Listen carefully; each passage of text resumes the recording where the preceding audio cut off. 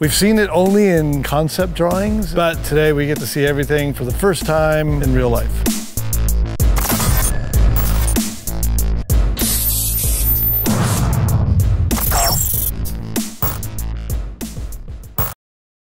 It's a big day. It's a big day, Brian. Why is it a big day? You're gonna tell them why it's Yes, because we're at Audi's Design Studio in Ingolstadt, and we finally get to see the car that I get to do Electricana in, that Audi is building for us in the flesh, the first time ever. We've seen it only in concept drawings and some photos, but today we get to see everything for the first time in real life. So without further ado, the S1 hoon-etron.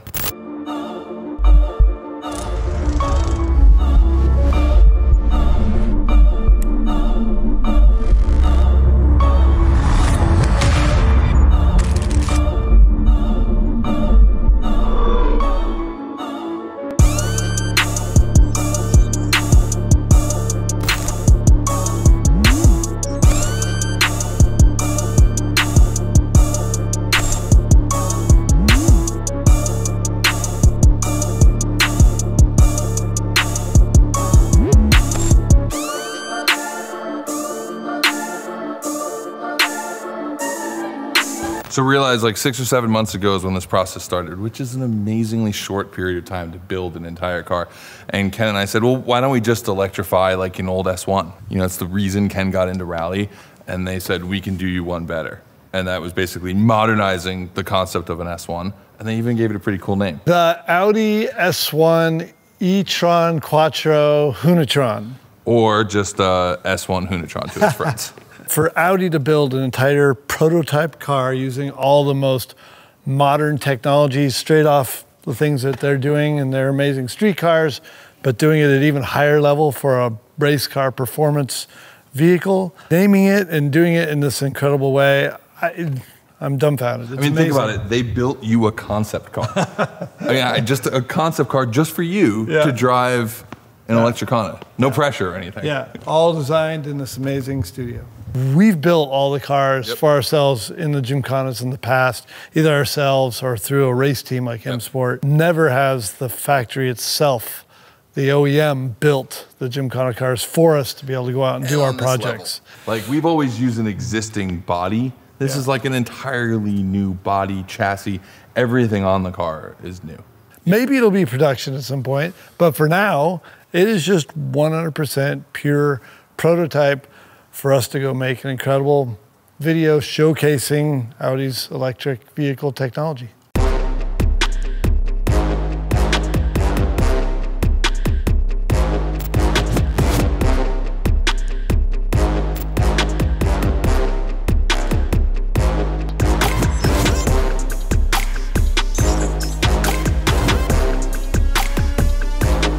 All right, well, now that you've seen the car, we are actually going to hear from these guys how this thing came about from this. So the S1 Pikes Peak is in general an inspiration for us. You know, it's a very important part in the gene, in our DNA. And especially this one inspired us for your hoon-etron because, you know, the architecture, you know, this strong muscles on top of all four wheels, this really tight cabin, which creates a unique character, in combination with a super short wheelbase, and then this upright A-post and this super unique triangle C-post. This makes a very strong character. Inspiration as well for the one over there, that the wing, the surface is connected, you know? It's one surface, the fender and the wing. We are always looking forward, and it was very important to do not a retro design, more a very progressive interpretation of this thing here. And I think we achieved it.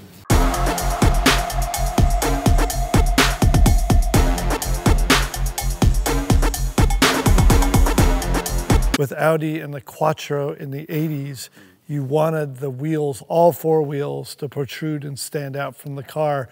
And that created this silhouette where it's still the standard width here, but it is wider here because you needed the stance for racing. That design stance actually worked out to be something in your favor to really visually say all-wheel drive. I've looked at this car many times on film and in photos, but never realized just how big that is. Yeah. Well, also and how big the wing is too. All right, well now show us how it translated.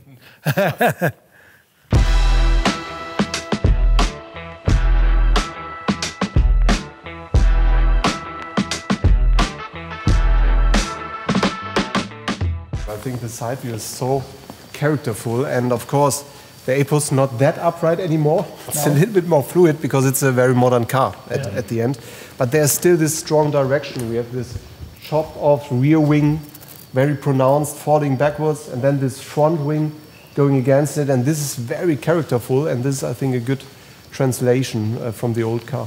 Next to the original S1 Pikes Peak, it looks completely different. Yeah. But the character is linked. It's still a very short wheelbase, but it's a little bit longer because of the battery pack. It's a little bit wider than the S1, and it's a lot lower. They do look very different, but when you get into each piece, you're like, oh yeah, box flare, inset door, roof, wing, like they all have just, it's a modernized version of each piece. How long did it take to get to this? From the first sketch to the design freeze model, around a year. But this time, Yeah, 4 we weeks. had 4 weeks. Sorry. But 4 weeks. Sorry. But this is so special. So almost every designer wanted to contribute, and we had a huge amount of sketches on the wall, and we picked one which was from Sascha out of the exterior design team. He did this, the final design, a very good combination out of the past and the future, and I think, yeah, that's all in now. And it shows our passion.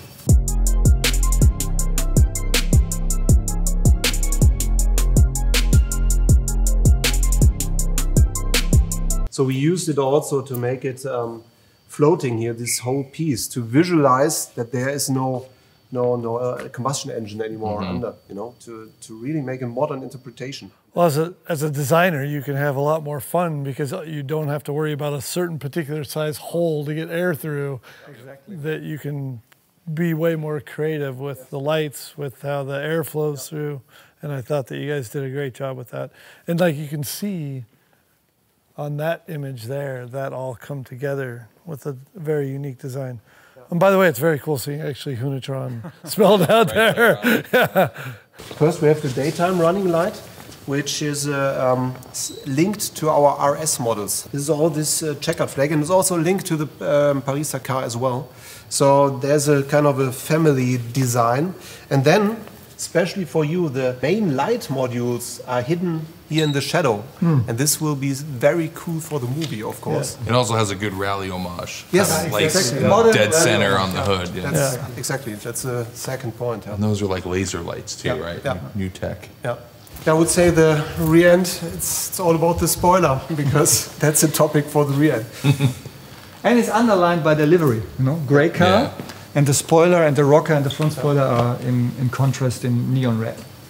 So when this came together, it started as a sketch, and then it gets rendered, and then was it a small model first, and then No, it was no cut? one. So you went straight to this. Sketch, see, we choose one proposal from Sascha. We went straight to CAD daters. We mill it, that's it.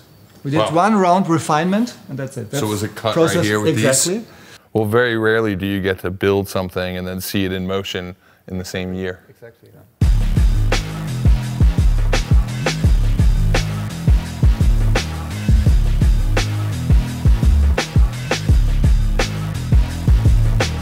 All right, so this is Sascha, and he worked on final design for this. So he's gonna walk us through all the little details. So we got all the big picture stuff. I mean, basically, I can say just the proportion itself is the first thing which is important. It's just a short wheelbase, super compact, and the whole volume is just already reminding the old S1, actually. In its Y0, if you see like the silhouette, for instance, for sure it's lower.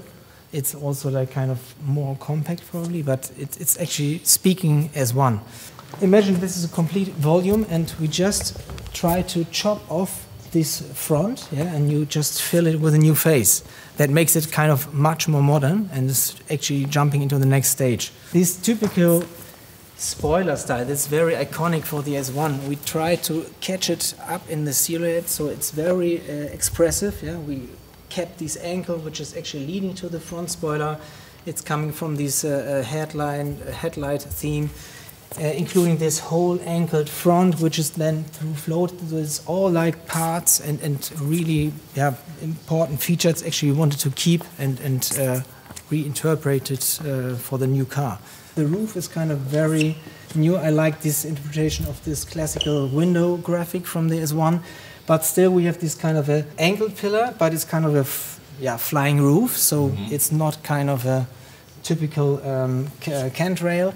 Together with this nice NACA air intake, which leads inside, and for the air cooling, 4 Quattro fenders is important. That's what makes the car. And for sure, front spoiler and side rocker to the rear spoiler, that's making the car, like from far away, just recognizable. Certain key features from the S1, we try to put together and make a nice kind of modern thing out of it. The modernization of it, like these elements, and how that all came together, along with keeping like the really dramatic like door sill and fender flare, but molding this stuff really into the body. Whereas that is more bolted on, this is more designed. Actually, overall, it's an S1 interpretation, and it speaks itself. Yeah. Well, it's very dramatic, and it's incredible design. So thank you. Yeah, welcome.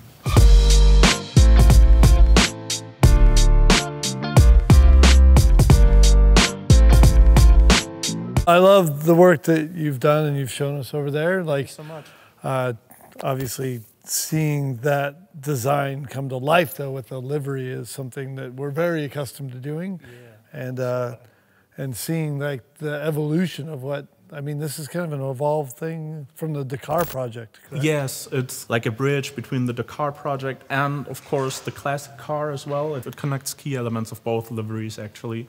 So when we put this together with the designer who did the exterior, Sasha, we try to kind of check all boxes here. Okay. We can see that it's sitting on this neon red rocker element, which for us symbolizes the e-tron technology, because this is where the battery sits and this is where the heart of an electric car is pounding. We kind of start with the classic S1, and we have the spoiler theme that's moving into the rocker, that's connecting both elements.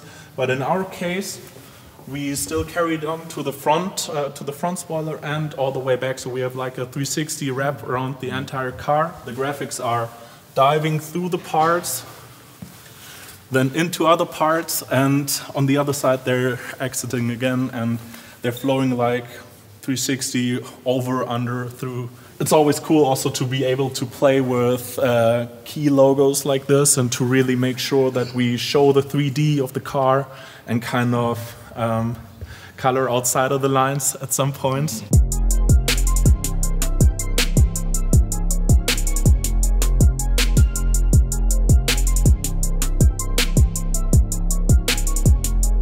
I really have to give a shout out to Heide, Sascha Heide, who did the exterior. I really had to ask him like where his key parts are and what key characteristics he wants to maintain. So you're accenting the and right to boost, part. yes, exactly.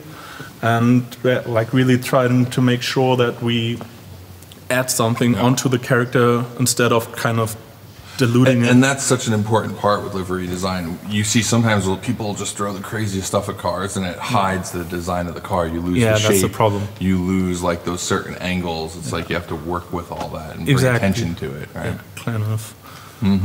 The strength of the wheel arches and how narrow the car is here, and even the 4 rings tucking into the underbody kind of highlights even how much more this sticks out. So, yeah, I like that element of just how all this stuff works together. The red going all the way around, but then how this is not the same as this. So you see a depth in this, and this logo sort of bleeding into the other part of the body kind of accentuates that other part of the body. Nice job. Well, thank you so much. Appreciate it. If you ever need work, just you hit me up. Let me know. Sign some t-shirts. Yeah, these guys are kind of killing it. Yeah, I mean, we're in the design studio. And speaking of the design studio, we're actually done here. That is everything that went into this incredible project. Thank you to Audi and everyone here in the Design Center. and everyone putting this whole thing together. The next step for me is actually getting to drive this thing. Yes, that's happening soon. For now, we get to go upstairs and see the future, see all the design stuff that Audi's working on for the next 3 or 4 years. So, top secret stuff. I'm pretty stoked to have that sort of access. I'm really stoked to be with him so I can go finally see all this stuff. But unfortunately, we can't bring you with us.